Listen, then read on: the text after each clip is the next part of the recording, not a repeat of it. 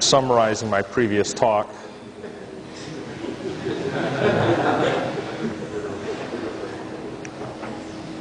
There's more to it.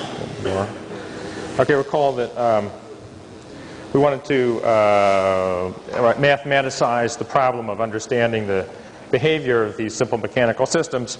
So we made a definition. We say that points, we have some diffeomorphism, say mapping a space to itself. We say that points P and Q are forward asymptotic if they converge in forward time. So this gives us an equivalence relation on X, which is sometimes a lamination, hence keeping with the theme of the conference, but often it's something wilder. The term turbulation, I think, is due to Misha Lubitsch, right? Suggests that it's a whole lot messier than a lamination. Okay. Okay, so that gives us some kind of decomposition of the phase space or the dynamical space. Whoa. Sometimes it's interesting to, well, there's kind of corresponding decomposition of the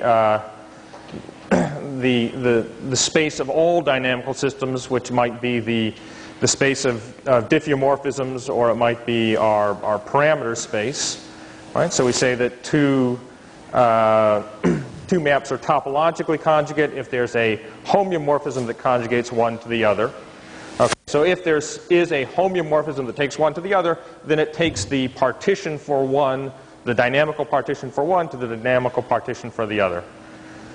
Okay, so the relationship of topological conjugacy gives us some decomposition of the parameter space, or the space of diffeomorphisms. Uniform continuity for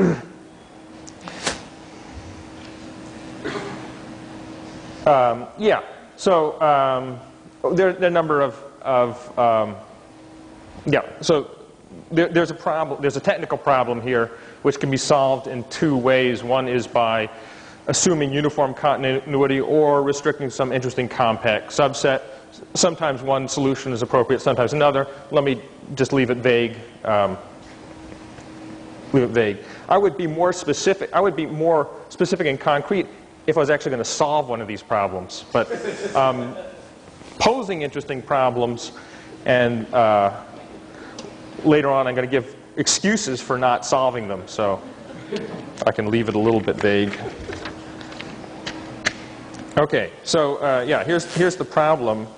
The problem is this is a tremendously complicated question. I mean, it can be tremendously complicated studying any given diffeomorphism. If we wanted to somehow get a picture of the space of diffeomorphisms, it's tremendously complicated. So I suggested last time that one thing we might want to do is restrict to some kind of model system where our space of diffeomorphisms now becomes is replaced by a space of parameters. Okay, so the model system that I mentioned last time was the Hainan diffeomorphisms. See, for people who look closely at transparencies, so I've got, this should be like a F sub A C here instead of B. Okay, and right, we discussed last time a little bit about the pros and cons of going to this complex system, but that's what we'll be discussing today, the complex system. Okay. Yeah, the fan is on. That would seem to suggest that I'm close.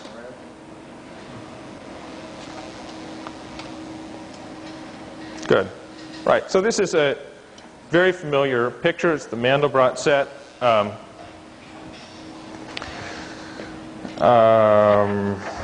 Right, and this, okay, so this encoded in this picture is a kind of, at least conjecturally, is a dynamical partition of a parameter space.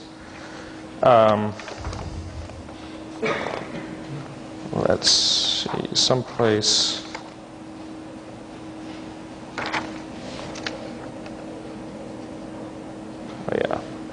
Okay, so this is the Mandelbrot set. Okay, so the set of, inside this picture, the set of hyperbolic parameters. I mean, that's one of the things we're interested in. I mean, so first of all, the set of hyperbolic parameter values is an open set. It can be divided into, you can look at the various components of that open set. The complement of the Mandelbrot set is one of the components, and conjecturally, the other hyperbolic components fill up the interior of the Mandelbrot set. So from this picture, we can see that even something like understanding hyperbolic components and how they fit together is an interesting and challenging job, even though the theory of individual hyperbolic maps or diffeomorphisms is well worked out. Okay. Right. So.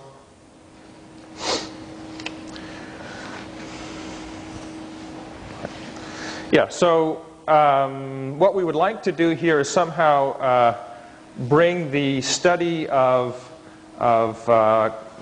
complex diffeomorphisms up to the level here, up to the point in let's see, if we think of two parallel streams here, one is the one-dimensional theory and the two-dimensional theory. We'd like to develop the two-dimensional theory up to the point at which Duodee and Hubbard introduced these pictures and really started to analyze them in detail.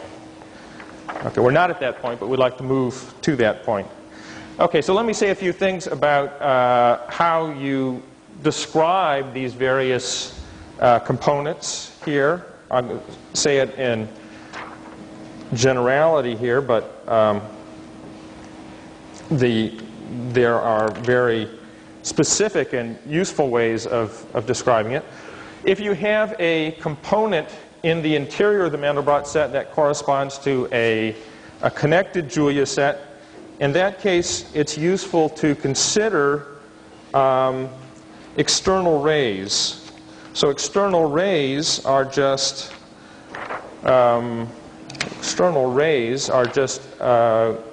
gradient curves of the green function of the Julia set. Right, we saw a green function G plus last time. Well, there's a corresponding G for the Julia set. Okay, in order to, so we have this function G. We can consider its external.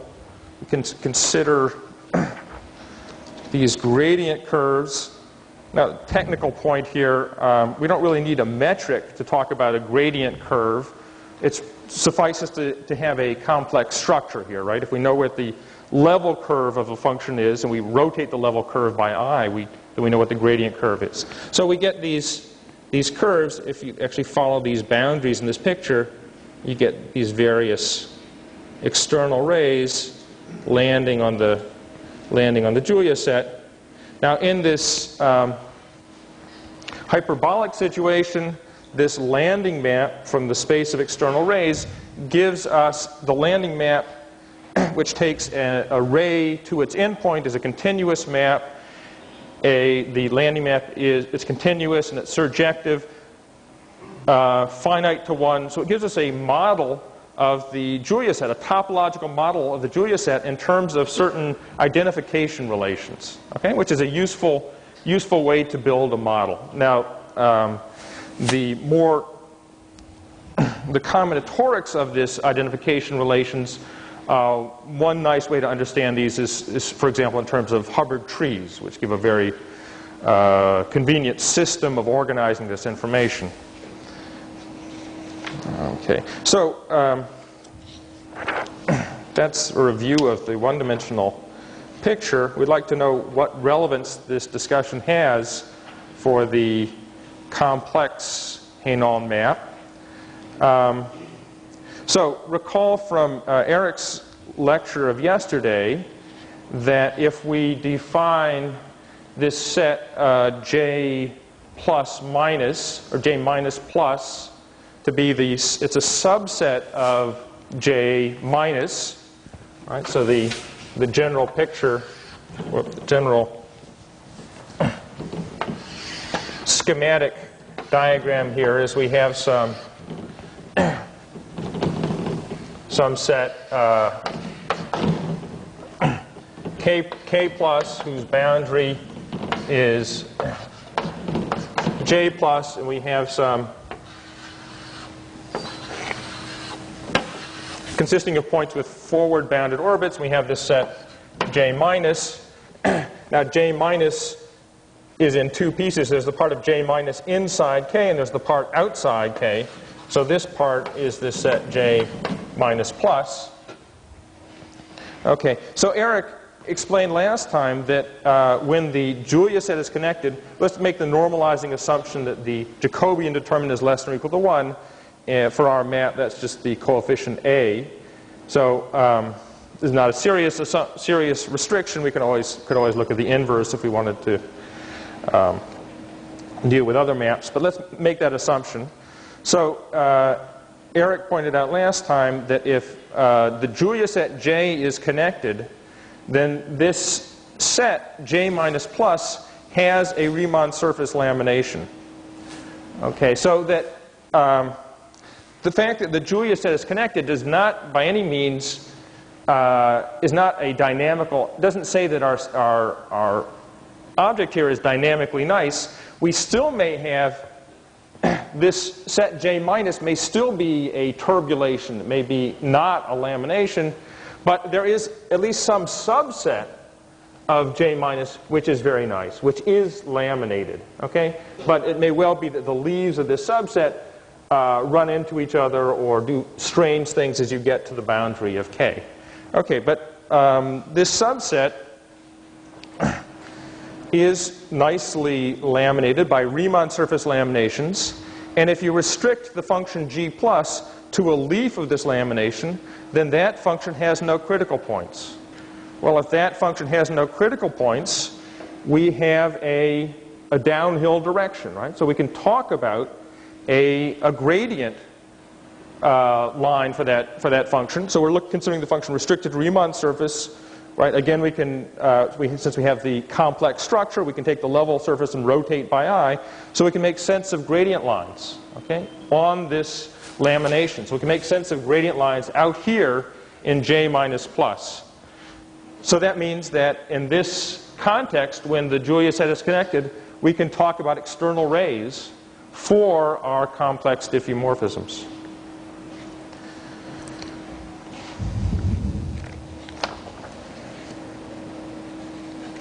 Okay, well, we can talk about external rays. We can't do very much with external rays in this level of generality. Even for Julia sets, before the external rays are trying to give you some symbolic description of your Julia set J, they only succeed when they actually land. And external rays don't always land. So we need some additional hypothesis here to make these external rays into a useful tool for analyzing the symbolic dynamics in two variables. Well, there are undoubtedly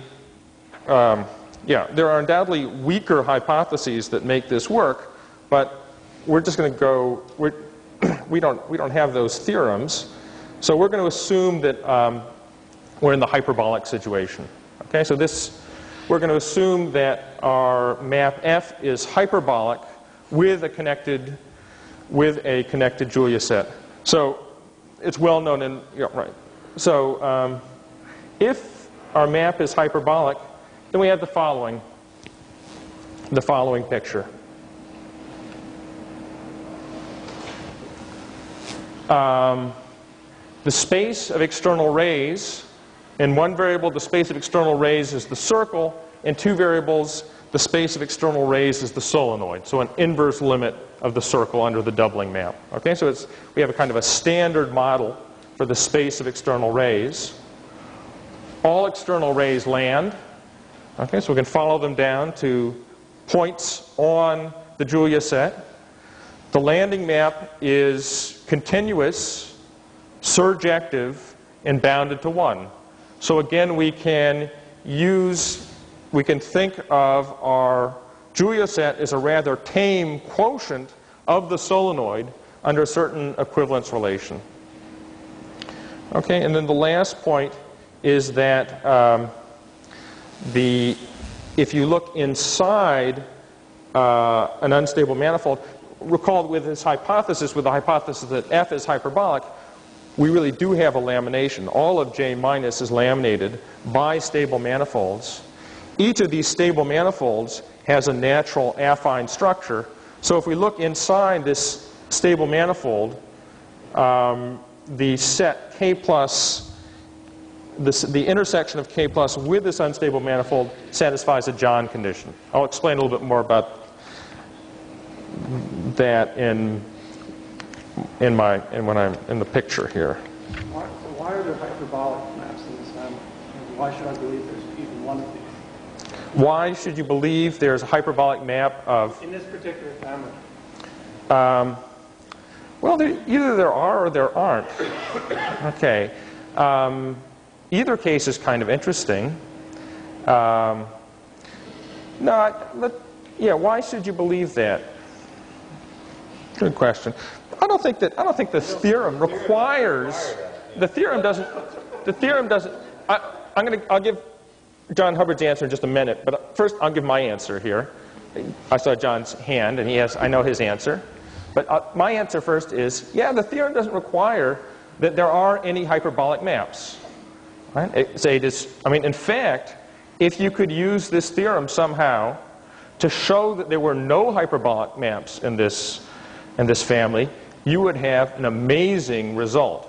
It would be, it would really dash a lot of hopes. It would really change the direction of dynamical systems, for example. Okay, so it would be cool if there were no hyperbolic maps. So let's assume there are some, and yeah. So either way. Now let me give you John Hubbard's answer, which is that Hubbard and Obersworth have actually constructed some hyperbolic maps in this setting. Now, their technique of construction is to start with a C parameter value corresponding to a hyperbolic map in the Julia set and perturb the Jacobian parameter a little bit. Okay? So then you get a hyperbolic Hénon diffeomorphism. So is that your answer? That's exactly. Okay, that's an answer. That's an answer. Yeah, but and those are interesting maps to look at. But those, if there were just those maps to look, if those were the only examples, then this would still be a rather, a theorem with few examples. I think, in fact, that there are lots of examples, and this theorem actually is not going to be useful in ruling out examples. That's going to be useful in analyzing the examples. Okay. An example of you get what of them I think that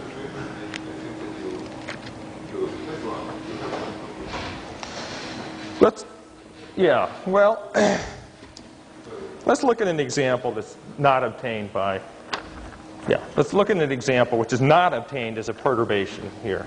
So this is a real Hénon map here. What's drawn in the picture here are the stable and unstable manifolds of a fixed point, which is up here in the corner. Here's the fixed point.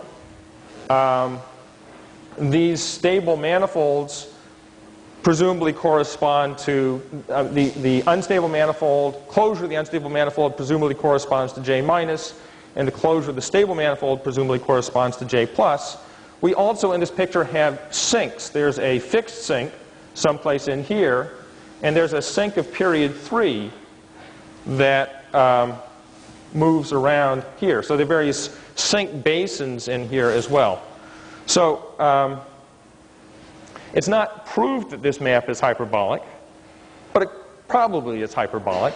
There's some circumstantial evidence, a great deal of circumstantial evidence that it's hyperbolic, but it certainly is not a perturbation of a one-dimensional example, because every one-dimensional example can have at most one sink orbit. every sync orbit attracts the critical point. There's only one critical point.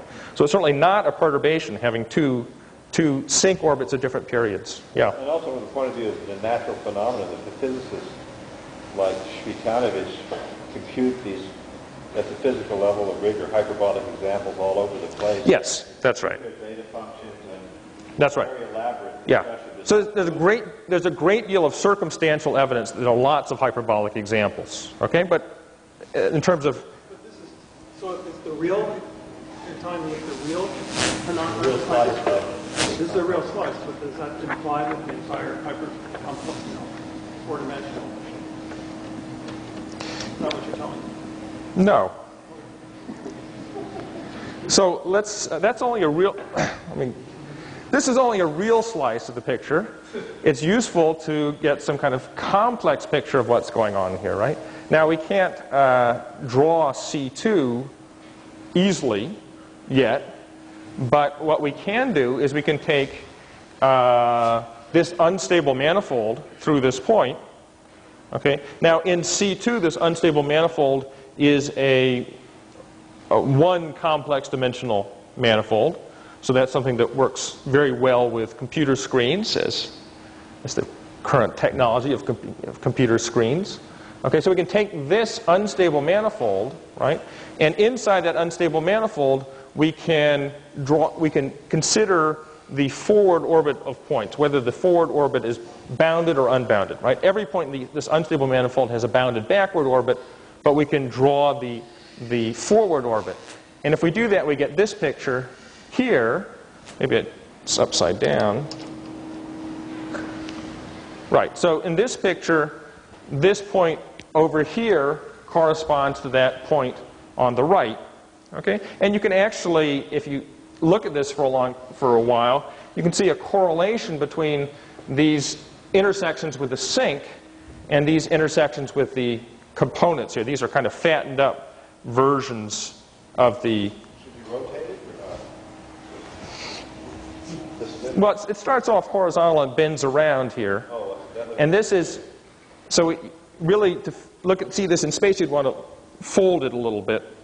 But if you just think of the linear ordering here, how you intersect these various basins, that corresponds to this linear ordering here.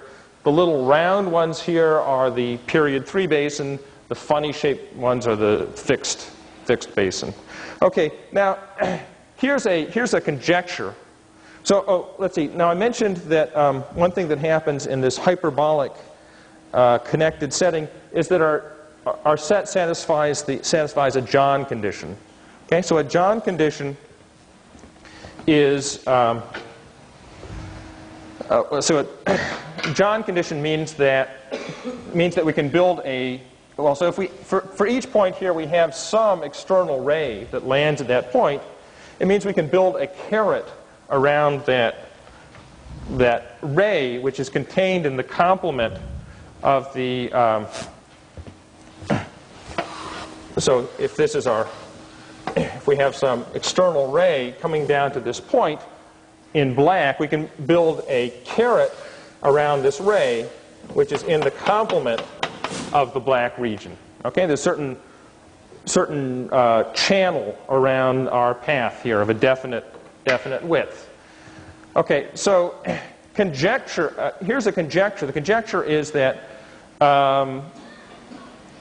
if this John condition holds, something like this John condition holds, then either you're in the hyperbolic situation or you're that far away from the hyperbolic situation. You're essentially in some very manageable, nice situation. Okay, so we can take the fact that this appears to satisfy a John condition, and it does appear to satisfy a John condition. We can take that as evidence that this map is probably actually hyperbolic in all of C2.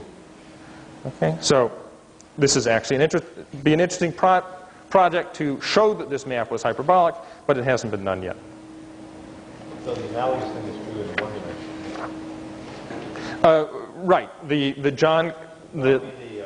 Hyperbolicity on the real line implies hyperbolicity. Yeah, it is true in the one case. It's not true in 2 dimensions. It's not true that hyperbolicity in the real setting implies hyperbolicity in the complex setting. Okay, so we have these external rays that we can consider here, and we can, that allows us to make some sort of combinatorial model of the Julia set. In fact, if we can, just knowing how external rays are identified in one of these unstable manifold pictures, if we assume that our map is hyperbolic, it's not proved, but if we assume that it's true, it determines the equivalence relation on all external rays that make this map. Okay, so Ricardo Oliva has used this idea to build some models of Julia sets by modeling this equivalence relation of external rays, and this is a picture he produced where he's drawn external rays, and here you see some of the examples of rays that have been identified.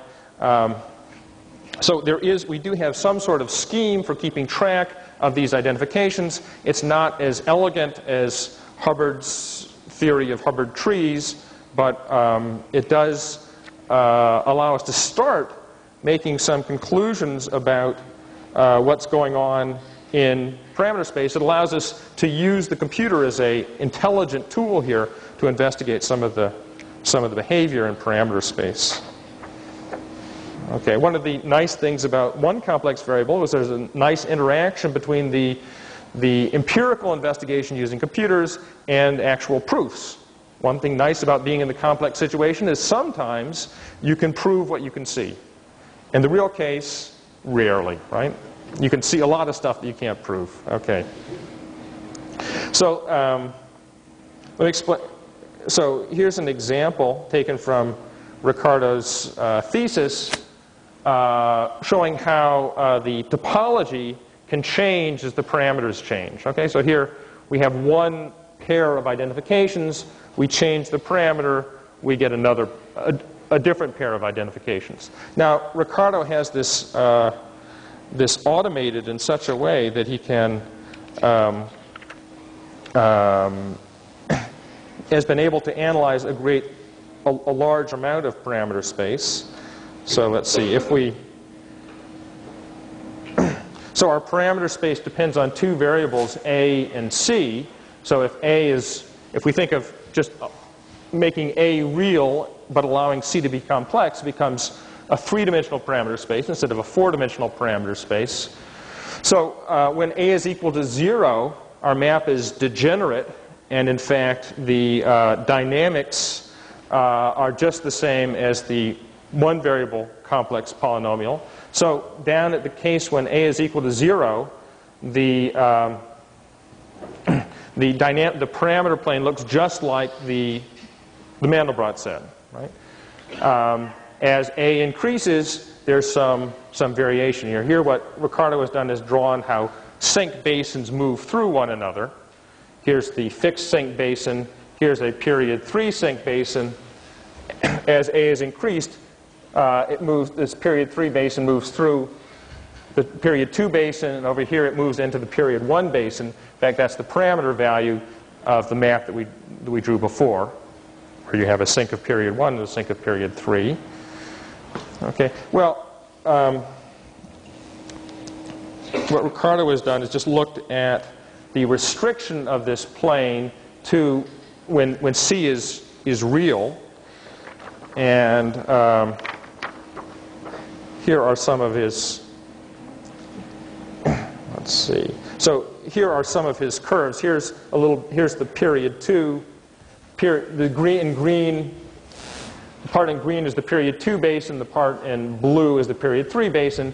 And these are curves where dynamics is changing, where certain pairs of rays are changing their identifications. Some of these things correspond to changes in dynamics in the real case, and some do not correspond to change in dynamics in the real case. So we can see that there are indeed bifurcations which are completely complex and not real. Okay, so this is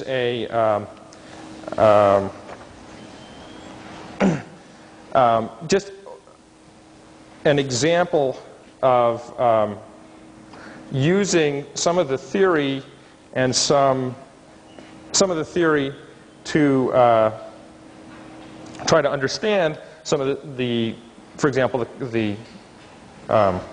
some of the behavior in the complex parameter space, in particular the connectivity locus in the two-variable parameter space. Let me refer you to two. So the thesis of Ricardo Oliva is one source for more information, and there's also a manuscript in preparation by Booth and Hubbard, where they also are using some of these computer tools to analyze the behavior of the connectivity locus in C2.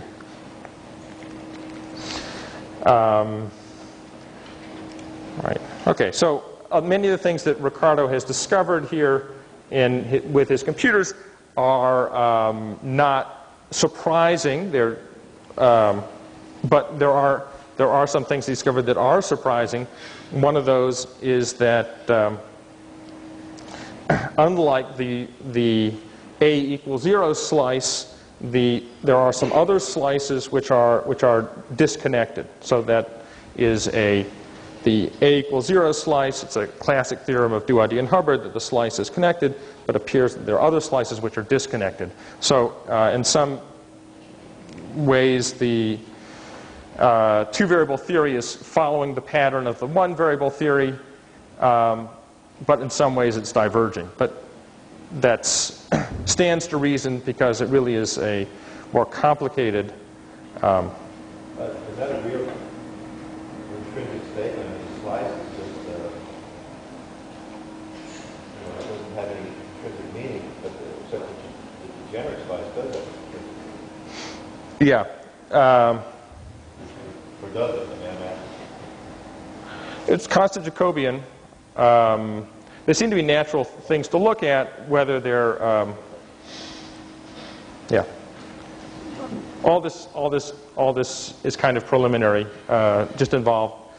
And I mean, we don't have a compelling overall picture yet, like we do in the one variable case, which kind of ties together the combinatorics and geometry a little bit. Okay, so let's see. Right, so part of the hope in developing trying to develop a theory of complex Hanon maps is that there will be some positive feedback to the real case, which is the case that kind of motivated things to start with. Now, if you, in the one variable case, it really took a long time before there was positive feedback from dynamics of one complex variable to dynamics of one real variable, but when it started to happen, it happened in a very powerful way. So, so far there is not much that we can say about the real case from the complex case, but there are a couple of intriguing things that we can say. Okay, so when our parameters A and C are real, then our complex Hanon map gives us restricts to a Hanon diffeomorphism of R2. Okay, so we have really two dynamics to think of. We can think of the complex dynamics, let me write that F sub C, and we can think of the real dynamics, and let me write that as F sub R. Okay, and we wanted to find ways of interrelating these two. One interesting connection. So so in this real case, our pictures are invariant under complex conjugation. So the real dynamics here is the dynamics in an unstable manifold, for example, is the dynamics intersected with the real axis. Now, the points we're looking at are the points that are in J and in the real axis. In other words, in the boundary of K and in the real axis. And if you look at these points in this picture, you see these points have two external rays meeting at such points, right? You get two symmetric external rays meeting there. So if we have some model of the space of identifications of rays, Well, we also have some model of the real dynamics, right? And if we have, well, so being able to identify these rays with points on the solenoid gives us some kind of generalized external angle, some kind of symbolic sequence. So for these points, we can use this external angle to construct a symbolic dynamics for the real Hainon map here. And in fact, we can, at least when the Julia set is connected and the map is hyperbolic, we can determine some kind of kneading invariance for these real Hainon maps from this complex picture. Right? So we have, it's not, so that's very much like the one variable case in which you can determine kneading invariance for one variable maps from external rays in the complex picture. Now, in the one variable case, there's an alternative way of determining invariance. You have a unimodal map. You consider an orbit, which side of the bump it lands on. But in the two variable case, there is no neat alternative method of describing a symbol sequence in terms of how you're landing with respect to a critical point, because the map is a diffeomorphism. There are no critical points. So this is some combinatorial structure along the one-dimensional leaf? Yeah. Plane. Yeah. Yeah. So you have a stack of these combinatorial structures to describe everything. That's right. That's right. Right. Right. Mm-hmm. So the equivalence relation is really telling us not just about behavior in one leaf, but about all external rays. So it's fitting together these various leaf-wise pictures. So I think that's one intriguing direction to consider, where we don't. It's intriguing because it gives you something concrete for the real Hainon map, where you didn't have anything concrete, didn't have much concrete before. But it's still, there's still problems with this. At the moment, at least, it seems to require that this complex Julia set be connected. And that's a little hard to interpret that in the real, completely in the real case. So building this symbolic dynamics depends on something that you don't already see in the real case. So there's lots more to do there to make that better understood. Can you say a sentence to connect the solenoid and the real plane? The solenoid and the real plane? I don't know. Well, let's see. If we go back to the,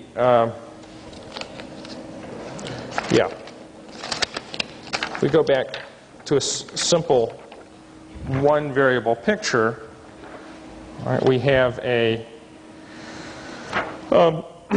so in the one variable picture, we have the space of external rays is the circle, right? For each of these points on the circle, we have some kind of address in terms of zeros and ones, which we can think of as the dyadic expansion of the angle. Okay, some of the rays hit real points, some of the rays don't.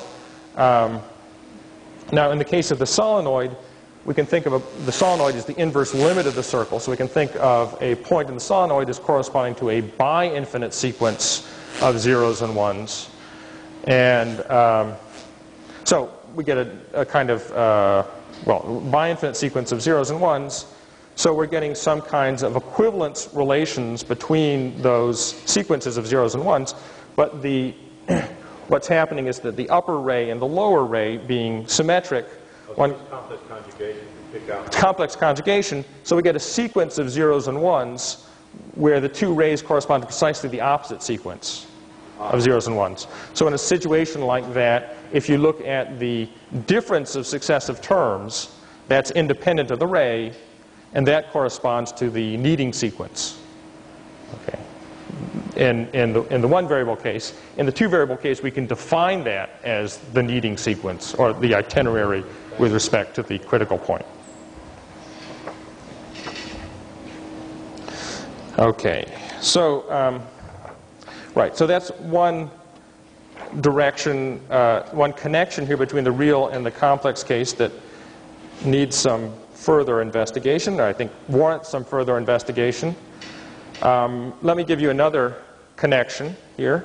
So much of our theory has been a description of the set J, right, which is some subset of C2.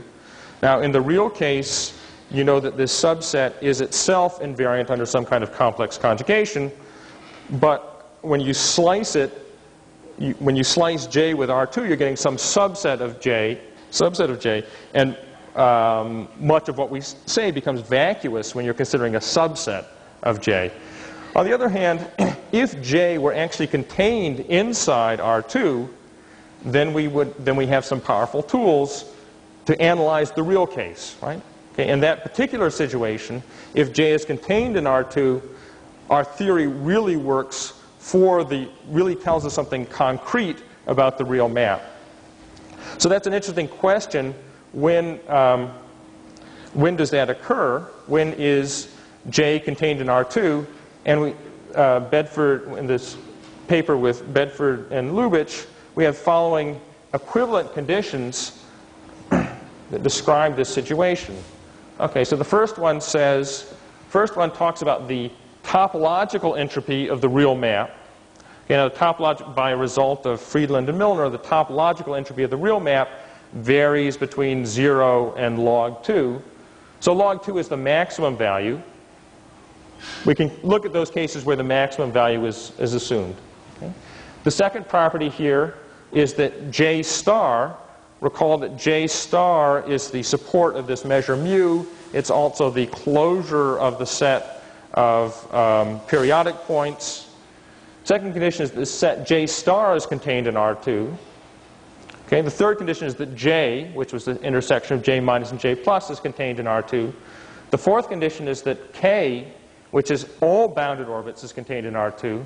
And the fifth condition here says that f to the n has 2 to the n fixed points. That is, the real map has 2 to the n fixed points for every n, which says that all of the fixed points of the complex map are actually contained inside the real locus. Okay, so if any one of those conditions holds, then all of those conditions holds. And in fact, they imply that J star is equal to J, which is equal to K. Okay, let me make a few remarks here about the implications, the various implications here. If the topological entropy is log 2, well, let me explain why 1 implies 2. Well, it uses the fact, recall that this measure mu that we constructed is kind of the analog of the Bowen measure in hyperbolic theory. Well, one of the interesting properties of the Bowen measure is that it's the unique measure of maximal entropy. It's the only measure whose entropy is log 2. So if we know that the entropy of our real map is log 2, it's a result of Newhouse that there's some measure supported in R2 where the entropy with respect to that measure is log 2. But mu, thinking inside of C2, mu is the unique measure of maximal entropy. So that measure inside R2 must be this measure mu. So mu is inside R2. The support of mu is inside R2. So J star is inside R2. Now J star, this is for the analysts. There may not be many left here after I insulted them in the first talk. But for the analysts, I can explain why 2 implies 4. J star is the Xi law of boundary of the set of K. If the Xi law of boundary is real, then the set is real. So if J star is real, then K is real. But K contains J and J star, so 4 implies 3 and 2. And then 2 is equivalent to 1. And then condition 5 imply if all the fixed points are real for every n, then certainly J star, which is the closure of the set of fixed points, has to be real. So 5 implies 2, but clearly 4 implies 5. Fixed point is a point with a bounded orbit. Okay, and all of these imply that these sets are all equivalent. Exactly 2 to the n, or 2 to the n is the upper bound for the number of fixed points of f to the n by Bezout's theorem. Okay, so not listing condominium multiplicities, right? Or are they exactly to n distinct? you could state condition 5 prime is counted with multiplicity. Condition 5 is counted without multiplicity. So they're equivalent. Counted with multiplicity or counted without multiplicity. In fact, if either one of these conditions holds, then every periodic point is hyperbolic, is a hyperbolic saddle, so has multiplicity 1. Are these hyperbolic maps? Just to get back. Yeah, interesting question. What are some examples here of such maps?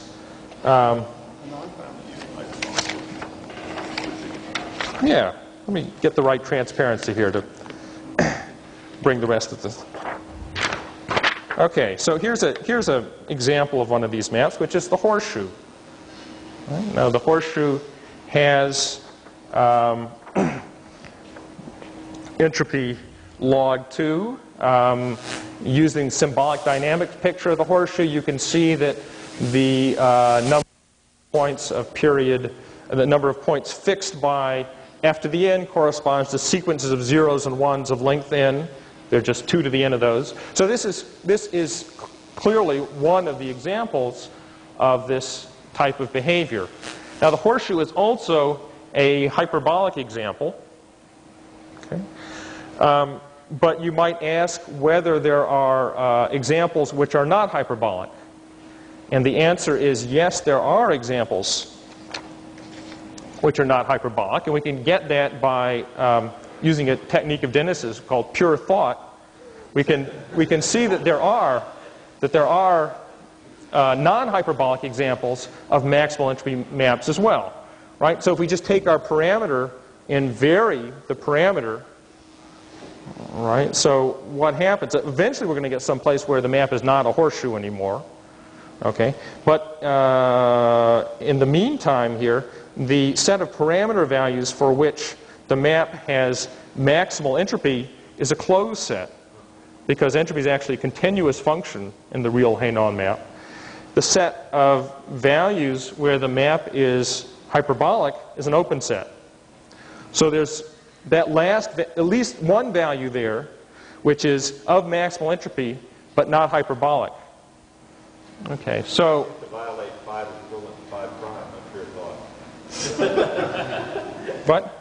Doesn't that violate 5 is equivalent to 5 prime, by pure thought? No. Oh, by pure thought. Oh, let's see.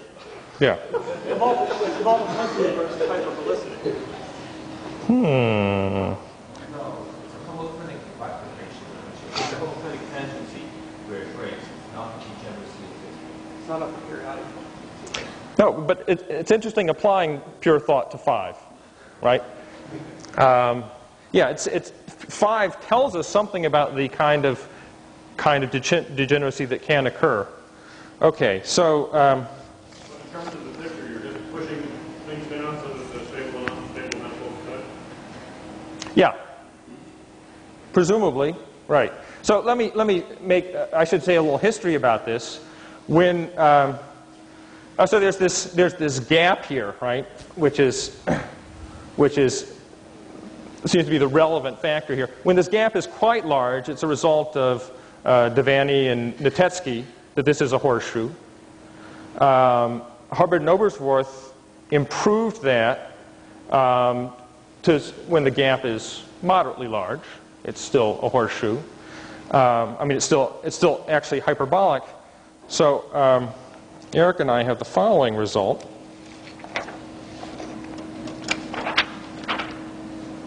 Okay, so this is a theorem which has been announced for a long time and hasn't actually appeared. So this statement up here is a promise here to the audience that this will be out soon. Okay, it won't. Not a question of years here. It's a question of months. Okay, so the theorem is that if f satisfies one of the equivalent conditions in the previous theorem, i.e. maximal entropy, then there's only 2 things that can happen. One is that f is itself hyperbolic. Okay? The other, f is not hyperbolic, but it's not hyperbolic in a very specific way. It must have a quadratic tangency of the stable and unstable manifolds of its one-sided fixed point. Now, a horseshoe has two fixed points. Okay? It has one down in the corner and one up in here someplace. One-sided means that if you look at the unstable manifold through this point, the stable manifold only intersects it on one side. Okay? So it has a unique one-sided fixed point. Okay, so the assertion is that the only way that this can lose hyperbolicity is by creating a homoclinic tangency at this point, and in fact, additional information is that the tangency is one-sided. Okay, now the pure thought exercise tells us also that that none of the periodic points have disappeared here at this point, but in fact, even more is true. There's a uniform expansion on each of those periodic points. And the uniform expansion, each of those periodic points is expanding by at least a factor of 2. Okay, so we haven't even started to lose any hyperbolicity on those periodic points. Of course, as soon as this crosses here, or as soon as we decrease the topological entropy, then we've definitely lost periodic points. So there's some critical parameter so that up to that parameter, the topological type is constant and the map is hyperbolic. At that parameter, the map is very close to being hyperbolic. When we go past that parameter, all hell breaks loose. Okay? We go through uncountably many topological types when we pass that parameter. What is the one-sided fixed point? Yeah. So one-sided means if you I'll draw a picture. What's the flip side? Pardon? One has index -1, one has index +1. This is one that's not a flip side. There's a flip side on the regular side, just the regular side. Well, you're thinking about the horseshoe here, right? In fact, our theorem we don't know that these maps are horseshoes that we're applying our theorem to. So we have to. This is based on what we can prove rather than what you observe here. But if you have a fixed point with an unstable manifold and a stable manifold, you can looking at that unstable manifold, you can look at its intersections with stable manifolds. Okay, to be one-sided means they all occur on one side of that point. Okay. Are things transverse elsewhere? Is it just a fixed point? Yeah. Right. There's a unique orbit on which things fail to be transverse, which is this one. Right. Unique orbit on which I believe we can prove that. So maybe I should say a little bit about how complex techniques allow you to do something like this. Right,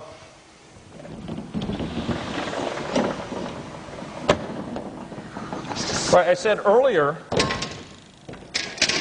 in response to a challenge about hyperbolicity, that we feel confident that this John condition allows you to. This John condition means that you're really in a very nice dynamical situation. We feel confident about that. We can't actually prove it, but we nevertheless feel confident.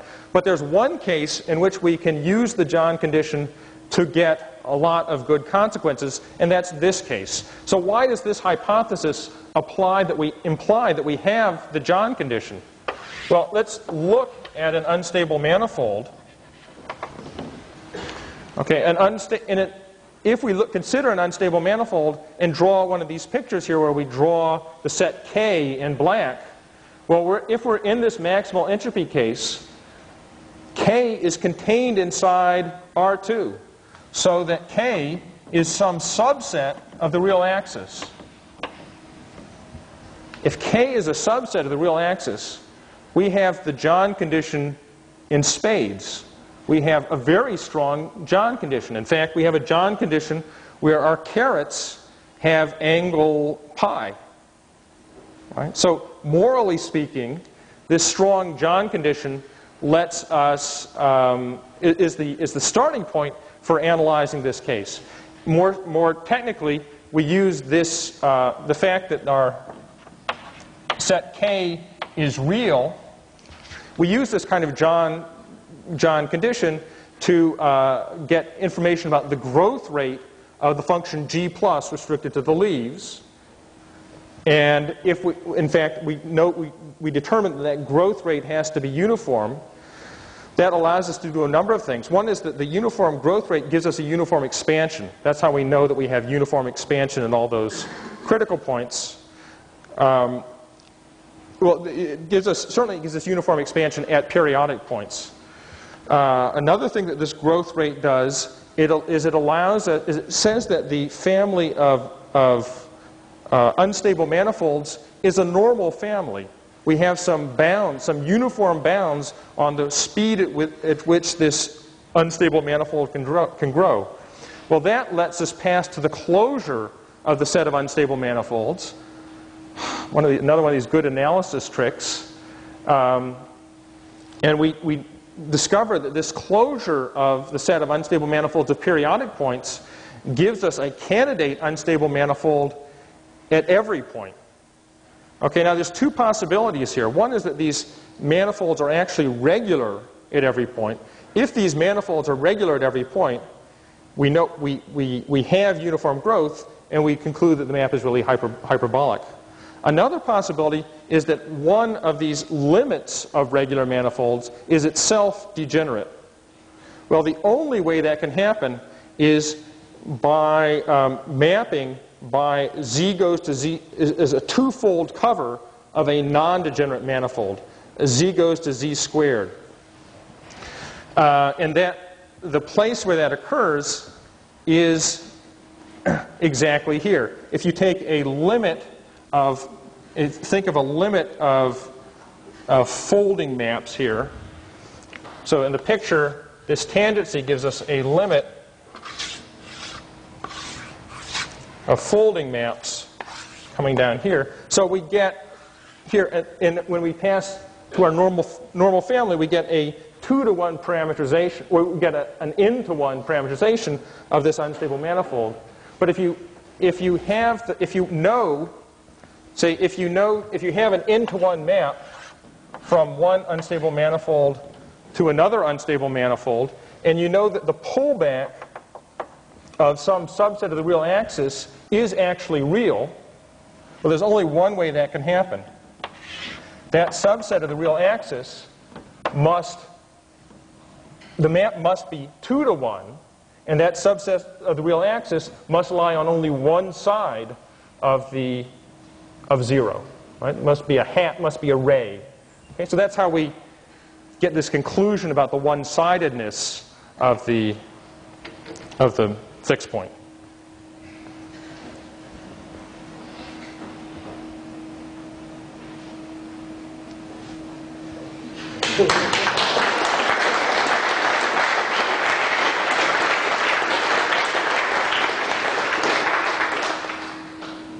Questions? When you say you have uniform growth at periodic points. Yeah. It's not hyperbolic. What do you mean by uniform growth? Yeah. So I mean that when the periodic point comes back to where it starts after n iterates, that the expansion constant is at least 2 to the n. Of course, that's not true for non-periodic points, right? There is, but it's true for periodic points. But the periodic points are convergent to the tangents. Curious, isn't it? Try some pure thought. What must that mean? Yeah. I was wondering if you'd like to say some words about Ricardo's exotic solenoid. Ricardo's exotic solenoid. Yeah, that's kind of interesting. Is this fair to extend a talk like this beyond? Well, I'll say a small number of words about Ricardo's exotic solenoid. Okay, so if you look at Hubbard and Obersforth's examples, the set J minus is a nice lamination, and the lamination that you get is the inverse limit lamination you get from the corresponding one-dimensional map. Okay. Well, if the Julia set is connected, then the complement of the Julia set is a nice solenoid. And in fact, if you have some basins of attraction, if you look at the lamination on that basin, that's also a nice solenoid. It's like a, if the map comes back after n iterates, and you get a nice solenoid. Now, it might be tempting to conjecture that basins, the intersection of J minus with a basin might always have that structure of being some kind of or a cone on a solenoid. It's tempting to suggest that. In fact, playing around with this particular example and looking at the identifications that occur inside an unstable manifold, I think Ricardo and John Hubbard and myself collectively discovered that this basin of attraction, rather than being a cone on a solenoid, that is, a cone on a solenoid, is a cone on some kind of generalized solenoid, some kind of expanding, one-dimensional expanding map over a branched one-dimensional manifold. And one of the features that's interesting here, instead of getting an entropy of log 2, as you would for the solenoid, we get an entropy of golden mean. So it's really different, right? And so in fact, the expanding map looks something like this, where the small loop maps over the large loop, and the large loop maps over the large loop plus the small loop. So that's examples of fun things you can do with combinatorics of complex Hénon maps. So it's not exotic, it's of the same ilk. It's just another version. It's another hyperbolic solenoid.